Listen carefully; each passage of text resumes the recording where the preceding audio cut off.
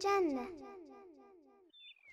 بسم الله الرحمن الرحيم، والصلاة والسلام على نبينا محمد وعلى أهل بيته الطيبين الطاهرين، وسلام على جميع أعزائنا الذين يشاهدون هذا البرنامج بكل شوق وانتباه، برنامج رياحين الجنة الذي اخترناه لكم. أيها الورود، نقدم لكم في كل مرة حلقة من حياة المعصومين 14. طبعا نحن نستعرض في عدة حلقات حياة كل معصوم من الولادة إلى الشهادة، وكذلك سيرة هؤلاء العظماء للتعرف عليهم أكثر فأكثر، حتى نتعرف على المزيد من حياة هؤلاء العظماء وقادة الدين إن شاء الله، ثم لنتعلم الطريقة الصحيحة لكيفية العيش من مدرسة أهل البيت سلام الله عليهم أجمعين. حسناً أيها الأعزاء، نحن معكم في كل حلقة لمتابعة أحد المواضيع عن حياة المعصومين عليهم السلام، واسم هذه الحلقة الضيف المبارك. طيب، من منكم ذهب ضيفا حتى الآن؟ نعم، إن الذهاب للضيافة يعني الذهاب لبيوت الأقارب أو الأصدقاء، ولكن يا أعزائي الورود، نريد أن نتحدث اليوم عن ضيف كانت البركة تصدر منه أينما ذهب أو جاء، وذلك منذ اليوم الأول لولادته. ولكن ما معنى البركة؟ تعني أنه كان يهدي الآخرين الراحة والخير أينما ذهب. أيها الصغار، هل تعرفون من هذا الضيف المبارك؟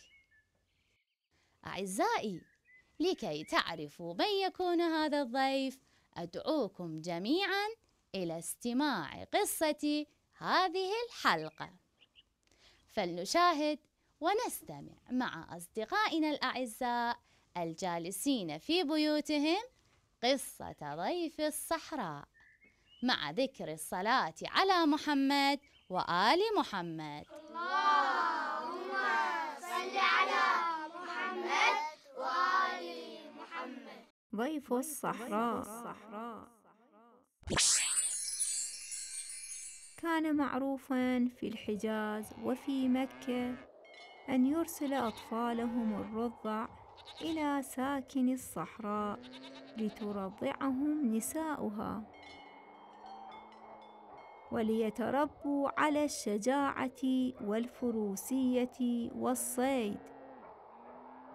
وكانت آمنة والدة النبي محمد تحب أن يكون ولدها قوياً شجاعاً، ولذلك فقد بحثت وبحثت لتعثر على عائلة من الصحراء تربي ولدها، أو امرأة ترضع وتحب ابنها. فجعل الله امرأة اسمها حليمة السعدية في طريق آمنة، وكانت امرأة عفيفة عاقلة. فقدمت آمنة ابنها لحليمة وقالت لها: يا حليمة العزيزة، أريد أن أسلمك ابني لتأخذيه إلى البادية والصحراء. فاحتضنت حليمة محمدًا وقبلته وقالت: ما أروع جمال هذا الطفل، ولكن للأسف فإن صدري جاف من الحليب، ولا أستطيع أن أشبع ابنك. ولكي تجعل آمنة تصدق كلامها فقد وضعت ثديها في فم محمد، ولكنها رأت الحليب يتدفق من صدرها إلى فم محمد، فتعجبت كل العجب من هذا الصدر الجاف، وكيف خرج منه الحليب بهذا الشكل، حتى أن أخاه في الرضاعة قد شبع من الحليب، ففرحت حليمة فرحا كبيرا، وأخذت محمدا إلى الصحراء بعد أن أذنت لها آمنة وجده عبد المطلب. كانت منطقة حليمة قد أصابها الجفاف ولم ينزل فيها المطر منذ عدة سنوات، وحينما جاءت حليمة إلى عشيرتها قال لها زوجها: كيف جئت بهذا الرضيع ومنطقتنا تعاني من الجفاف وعدم المطر والفقر؟ فقالت حليمة: إن هذا الضيف مبارك، وقد امتلأ صدري بالحليب ببركة هذا الرضيع، ولعل بركته تشمل منطقتنا وتتغير حالتنا، وحقا لقد حدث أمر مفاجئ وعجيب.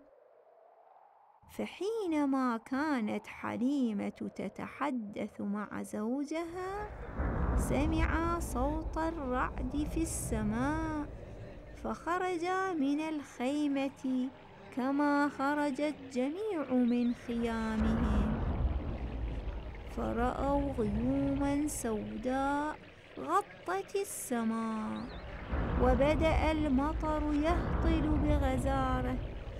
فقالت حليمة لزوجها: هل صدقت ما قلت؟ فقد جاء ضيفنا الصغير بالبركة والخير. ومنذ ذلك الحين فقد انتشرت بركة محمد في كل البادية، وذهب الجفاف وذهب الفاق، فاخضرت الصحراء وسمنت الأغنام، وامتلأت الأواني باللبن والموائد بالخبز، وكبر محمد في الصحراء شيئا فشيئا، وازداد جماله، وتعلم المشي بسرعة، خصوصا وأنه كان ذكيا جدا جدا، وقد كان يتكلم بكلمات تثير العجب في المستمعين. فكانت عشيرة حليمة تحب محمد، وكان جميعهم يعلم أن حياتهم قد تحسنت ببركة وجود محمد، ولذلك فقد كانوا يحبونه ويحترمونه ويعتبرونه مثل أولادهم.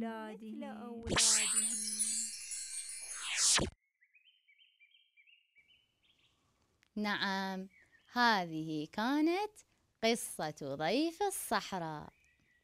أعزائي، من كان ضيف هذه القصة؟ النبي محمد. ومن كان الضيف المبارك؟ النبي محمد. نعم، أحسنتم جميعا. إن الضيف المبارك هو رسول الله صلى الله عليه وآله. أما البركة الأخرى فهي الإسلام الذي جاء به إلى جميع الناس. البركة هي هداية الناس وإنقاذهم من الضلال، ودعوتهم إلى عبادة الله الواحد الأحد، وليس عبادة الأصنام. فالرب هو الله الغني الذي خلق كل الناس وكل الأشياء.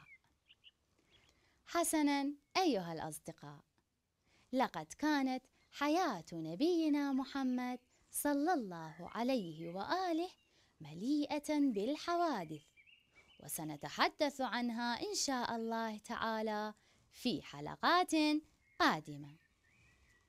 أيها الأعزاء الرياحين، لقد شارف وقت حلقة برنامجنا لهذا اليوم على الانتهاء.